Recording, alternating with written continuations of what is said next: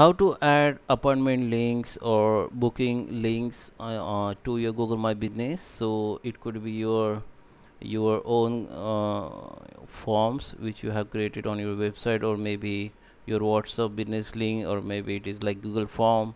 So it is like a link, so you can add your appointment link or booking link on Google My Business. So in this video tutorial I'm going to show you how you can add it.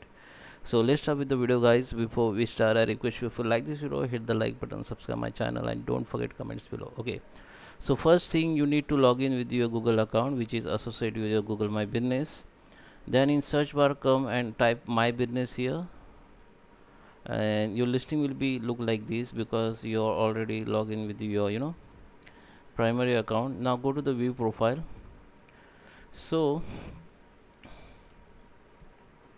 here you can see this is a new interface of Google My Business. You can see like this. If you're using the old Google My Business, then you can also add booking. You need to go in info and add the booking. Okay, so in the under the new interface, you can see this is booking option here. Okay, but guys, this booking option depends on your business category. Okay, if your business category is not related to booking, or it is like another it is like categories where you don't need to need to booking your service or product, then Google will not provide you this option.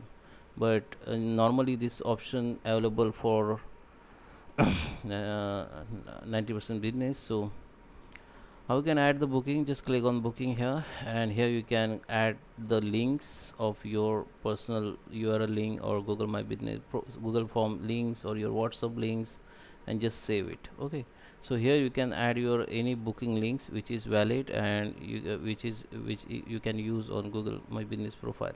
So just paste here and just click and save, then your booking link will be visible to your Google My Business after some reviews. Okay, so that is how you can add the booking or appointment link in Google My Business. Thank you for watching.